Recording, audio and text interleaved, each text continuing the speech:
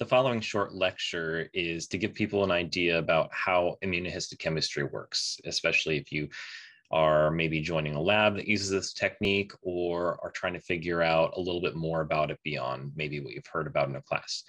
In this slide set, I inserted a bunch of drawings and shapes, and a lot of them are from the biorender.com site, where you can kind of put together your own things with their shape stuff. So I recommend you give it a look if you can.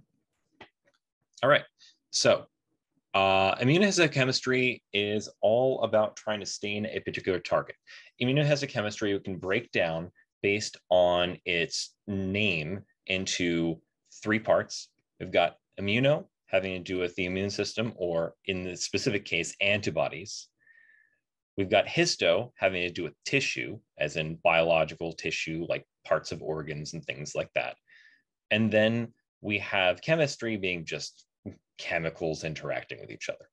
So immunohistochemistry is used to stain very specific targets using antibodies. We are in luck because antibodies that are made in various animals, and including ourselves, can target extremely specific protein sequences. So what this can mean is that you can create antibodies against any protein that exists effectively. So one example might be if we're trying to find where a certain thing is in brain tissue. So let's say it's the dopamine receptor. And so on a given neuron, designated by this sort of oval shape here, there may be dopamine receptors. And so let's say that we want to target something like dopamine receptors in red here. Now, the thing is that we have to actually get the antibody from some source. And this is something that companies will, in a way, manufacture or at least purify in order to sell to various laboratories. And so the way that they make antibodies against this target is by basically immunizing animals so that they create antibodies against the target. Our immune system, as well as animal immune systems, they don't like foreign proteins. So if there is something in the blood and the immune system sees it and says that does not belong there, it will create antibodies to flag the target for destruction. We can use this property to harness the antibodies, to extract them and purify them. So let's take a look at how exactly this works. In order to get the antibodies, a company will have to have these cells, and the cells may need to be purified. So if it's brain tissue, they may need to extract brain tissue. There are more modern methods where they can get just cells to express a ton of dopamine receptors. However they work it, they'll have cells that have dopamine receptors. They'll then take either the whole receptor or fragments of the receptor protein and purify them and isolate them from all the rest of the cellular stuff, so that all they have are either the whole dopamine receptors or just even fragment of dopamine receptors, the same fragment all across the board. Next, they will take this purified protein concoction, they will put it into a syringe, let's say, so that they can inject the syringe into the blood of a farm animal, such as a goat. And so this is just an injection that gets the immune system noticing that, oh, something foreign has been introduced. The goat is not harmed in this procedure, and we're just basically inoculating it with a small amount of protein so that it produces antibodies against said protein. All right, so then how do we get it out of the goat? Well, the goat will start producing the antibodies against this foreign target, and we can extract some of the blood, certainly not all of it, just some of it. And then after purifying out the immune fraction of the blood and then the antibodies out of the blood, they can get their goat antibody. Now, this antibody is having to be probably purified for targets like dopamine receptors. So they can't just take all the antibodies out. They also have to skim through the antibodies to see which ones react to dopamine receptors and discard the rest that do not. So this is kind of a painstaking process that we won't really get into the details of here. Okay, So then we can actually perform immunohistochemistry. So let's say we have a section of brain tissue, and that brain tissue has many neurons and many cells in it. Some of those have dopamine receptors. And so with these sections immersed in solution, that solution can contain our goat-made antibodies. And so these antibodies will float through the solution and hunt down dopamine receptors and stick to them. And this is all well and good. The problem is that unlabeled antibodies can't really be seen, certainly not to the naked eye. And even with a lot of different types of microscopes, we wouldn't be able to see them. They're kind of semi-invisible and also certainly microscopic. So we wouldn't really know where the dopamine receptors are on a slice of brain tissue or other organs or really anything. So we need to do something that will get the antibody to show up, and thus, by proxy, the target. One way that this is done, though this is much rarer nowadays, is that the manufacturer that produces the antibodies and sells them can apply a label to the antibody. This label can be something as simple as fluorescent tags, so that they're kind of like glow-in-the-dark stuff where you put them under a certain light under a microscope, and then they will beam back a different color of light. So in the case of glow-in-the-dark stuff, you might be familiar with how black lights will cause fluorescent stuff to beam back a green color. And a common fluorescent protein works in a somewhat similar way, maybe with slightly different colors. But the problem is that this is not a very powerful method. If you only have, let's say, one goat antibody tagging to one dopamine receptor at a time, and it has like one or two fluorescent tags on it, it may be difficult to have a strong signal, especially if the antibodies might have a tendency to get snagged on other parts of the tissue and get lost. So that could amp up the background labeling in the rest of the tissue.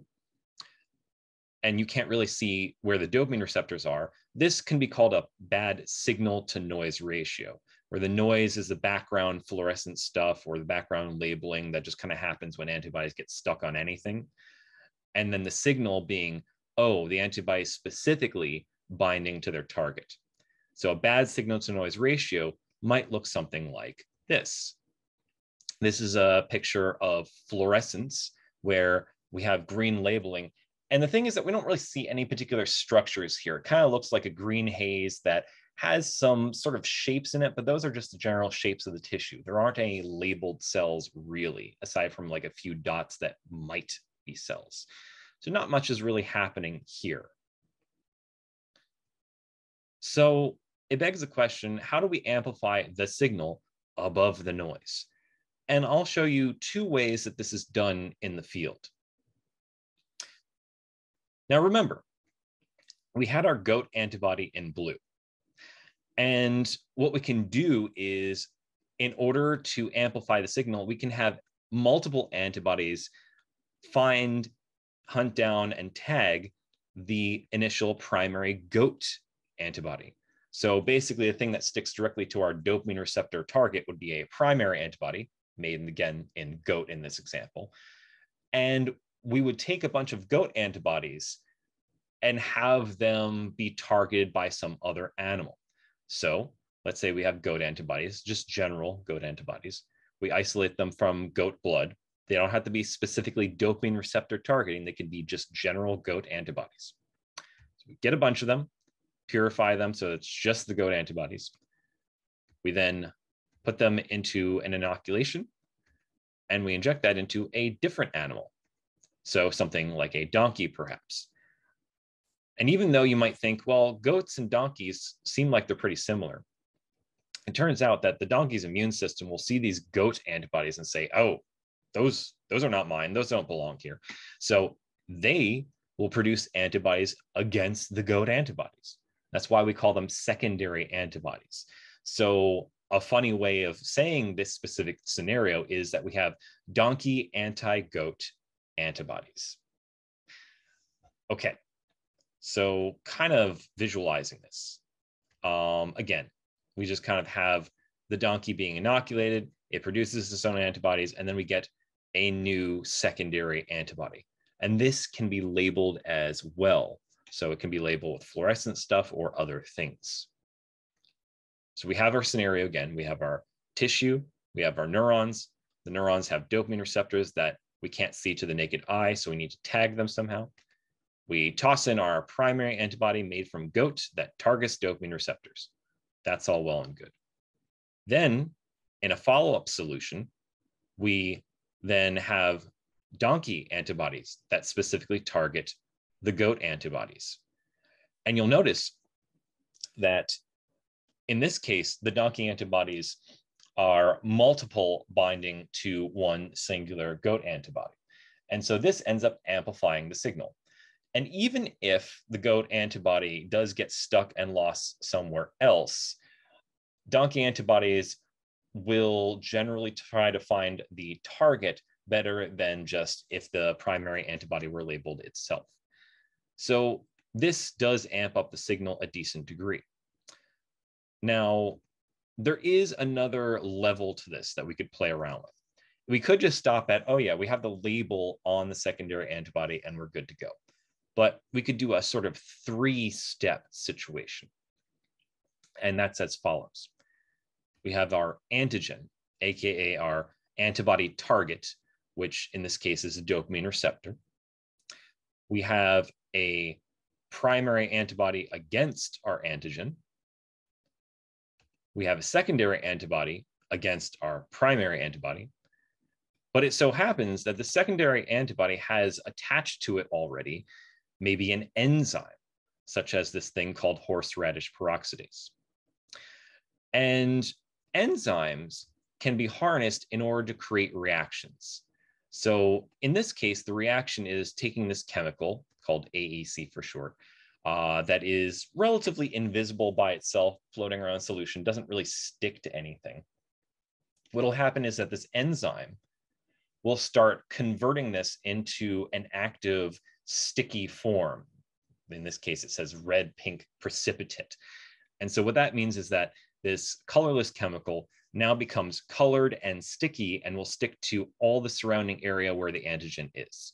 So that'll include just the antibodies stuck to the antigen and perhaps the antigen itself. And so this reaction isn't just a one and done thing. The reaction will continue as long as there is substrate, the AEC stuff, and as long as the enzyme is still allowing for it to work. So the longer we react it, the more and more of the stuff gets deposited. And so we might end up getting something when we look at a brain tissue section that looks something like this. So this is a zoom in with like a magnifying lens on top of a light box of a section of the brain that is going through the midbrain. So we have periaqueductal gray, substantia nigra, and other things sort of going on in the cortex like the hippocampus. And even though this is a little bit of a blurry picture, we can see some features of the tissue that are distinguished by the different colors and lines here. In this case, rather than staining for dopamine receptors, in this tissue, I was staining for another protein called c-Fos. c-Fos is called an immediate early gene. And although I don't need to get into the specifics of it here, it is used as a transcription factor. It is basically a protein that turns on the use of certain genes. So in neurons that are highly active, let's say, they'll start producing some of this protein because the neurons, after being really active, will kind of, we'll anthropomorphize this a little bit. We'll say that the neurons realize, oh, all this activity must mean something. I should change how I'm configured to maybe be more sensitive, to maybe rewire myself so I'm prepared for the next heavy activity period. And so the neurons will produce some of this c-Fos. The c-Fos will change how the neuron is operating. And then the neuron will then change its shape, change its activity, and so on. And so one way that we could track a lot of recent neuron activity is by staining for this c-Fos protein. And although this looks like a general background stain, the darker areas denote neurons or locations that have had a decent amount of activity, even if it's baseline activity of that brain region. There seems to be just a lot of changes happening in these areas. And this makes sense for some place like the hippocampus, these darker lines over here, where there are a lot of memory-related changes happening constantly over time. Okay. Now, again, this is sort of all talking about how we stain certain targets, and that hasn't quite gotten to the idea of what does it look like under the microscope when we actually amplify the stain this third way, where we're using an enzyme to create a reaction. Well, I like to think of this as making the stain pop out from the background, as in really amping up the signal to noise ratio so that the signal to noise is unambiguous to the human eye. And so one example of this here is we'll have our stain from before that we saw, where the background is pretty high. We can't really see much signal from the noise. There might be a few light colored dots here and there, but for those who don't know what they're looking at, it's basically a background green haze. So kind of leads to null results. We don't really know what we should be seeing here. Contrast this with an amplified stain, like what I've used previously, and that is shown here.